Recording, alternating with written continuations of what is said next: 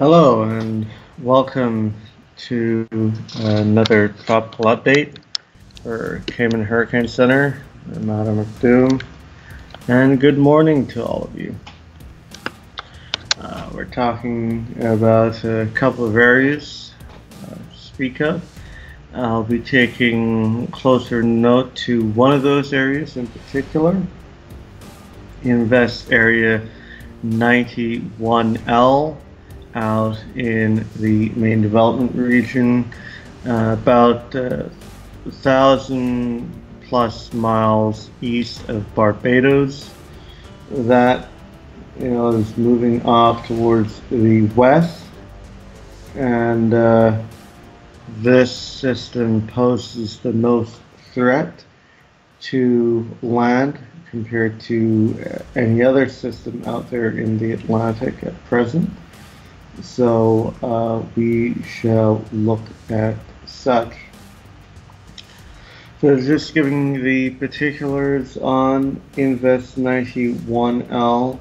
It's currently located at 06 Zulu, or location 13.3 north, 39.9 west. Pressure 1011, winds still at 30, so not too much has changed. It has moved further to the west, and this will continue throughout its track for the most part as it continues off towards the Caribbean. Here is the latest satellite imagery of the area. As it's always been, Invest 91L is a fairly large area with sort of twin partially attached to it. That twin to its east is now starting to detach itself from 91L, and there now is two areas of vorticity maximums. One located here into the west where 91L is located, and another one off to the east where another weak low has developed there as well. Don't anticipate the development of this one so much. This is the area to focus on, as the vorticity in this area is much stronger and a bit more organized than, say, this one. Although that convection at the present time is slightly bit better with this one. But with this one, it's starting to get there. Over time, it will get itself better organized. Likely, with the next 24 hours or so, we'd see much better organization out of the system. So here is how it looks on the surface chart. Again, Invest 91L located here, and it's somewhat now disjointed twin here. This one's expected to move off towards generally the west northwest. Not really much of an issue to develop. There's some models that were kind of throwing that idea around, but main area again is the one to the west. Also another wave about to kick off of Africa. That one is being watched closely for development as we get later on into the week and weekend, as it continues to move west to west northwest. Big high pressure system, and again stirring flow definitely still west, and you could even see the pressure fields behind Hurricane Gert, that it's already filling back in underneath Gert as Gert moves up and out.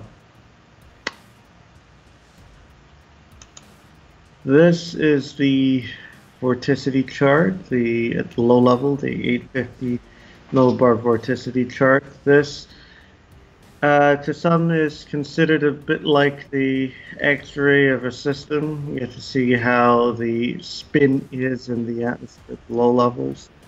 Uh, and as you can see, we have here on the left is GERT, very tightly bounded up, very strong vorticity, very circular. We have our Invest 91L located here along near 40 West.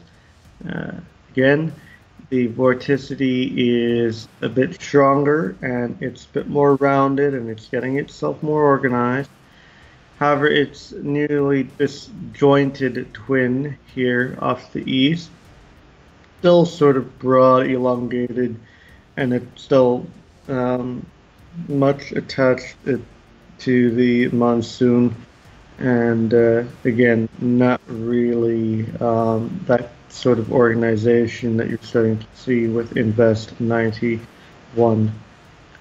here. 91L should continue off that way. This should continue on a more west to west northwest track, but either way, not expecting much to come of it. So here is the stirring flow for the area, just to give you another visual representation of what I showed you on the surface chart with the high pressure, just to give you a general idea on where things are going as such. So again, our invest area located right over here, just south of the high pressure ridge. The high pressure ridge extends all the way over, already extending into the Gulf of Mexico. So this should continue pretty much straightforward west to west northwest into the Caribbean, and maybe going forward from there, possibly Gulf of Mexico thread. Long days away before we get to that, so we'll have to see how things go. This is the forecast models for the latest forecast models for Invest 91L, and as you could see, and looking at previous updates that I did and update now, the models have definitely come to much more of an agreement with each other, and the forecast track for the system seems to be a bit more straightforward than before. So again, this is Invest 91L over here, and again continuing off towards the general direction of west to west northwest, and in the Caribbean it shall go. Again, remember we saw models earlier which had it much more closer towards Puerto Rico and Hispaniola and the northern Leeward Islands, but now that is more shifted towards the Windward Islands or the southern Leeward Islands, and then likely to pass south of Puerto Rico, south of Hispaniola.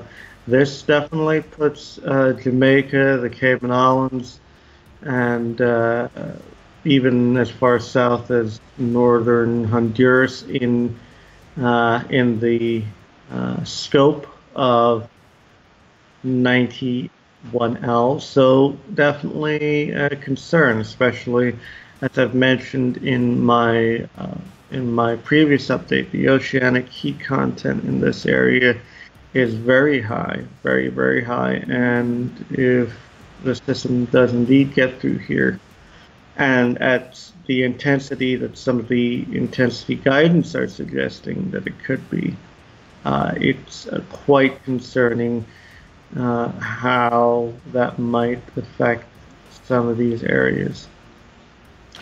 So again, this should be making its way into the islands by the end of the week, going into the weekend. And in terms of the intensity guidance, they are still suggesting that we would probably see a tropical storm within just east of the islands, and maybe hurricane just as we go through the islands or just to the east of the islands. Maybe we might see it before. It just depends on how well and how quickly this thing really picks up in organization and intensity. Uh, some of the forecast models do still show a fairly potent and very decent hurricane just southeast of Jamaica and south of Hispaniola. We'll have to wait and see how things go, but overall, it's all looking pretty fantastic. Um, and as this continues further and further to the west, we will be looking out for possible recon missions that will be going in and flying into the system. Again, here's the 50-degree line. This is the magic line to where recon could fly out to. Usually go from their forward operating base in St. Croix and then flies down.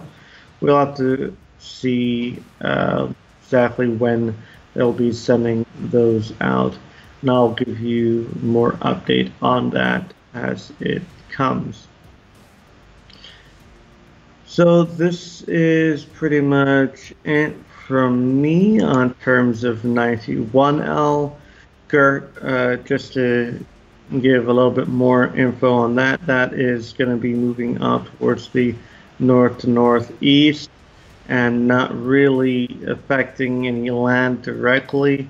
Again, higher swells along the east coast of the United States, west coast of Bermuda, as this hurricane intensifies. And a matter of fact, according to the latest forecast for it, Gert is likely to outbeat Franklin and become the strongest hurricane thus far this season. Saw that it was showing it intensifying to 100 mile per hour to 105 mile per hour hurricane, so well into the Cat 2 range as it heads up and out into the open water. Should eventually transition to extratropical and then move out towards the UK. It should pass, though, towards the north and west of the United Kingdom, but that might also produce some squally and rough seas for that area as well. Plenty of time to watch that too, but again, not really going to be affecting land. Another area that's on Africa that should be coming off. The National Hurricane Center is giving that a 20% chance over the next 5 days, and that too would start off on a general west-northwest track, maybe looking at some of the guidances suggesting that it might end up just merely missing the Caribbean. But we got plenty of time, plenty of time for watching that one. And again, our main area of interest being 91L. So with that being said, Eastern Caribbean, you better start prepping yourselves, keeping a close eye on this. You may very well be looking at a tropical storm heading towards that area by the end of this week. So, look out. And yeah, that is it for me, Adam McDoom for Cayman Hurricane Center, and I'll be back later today.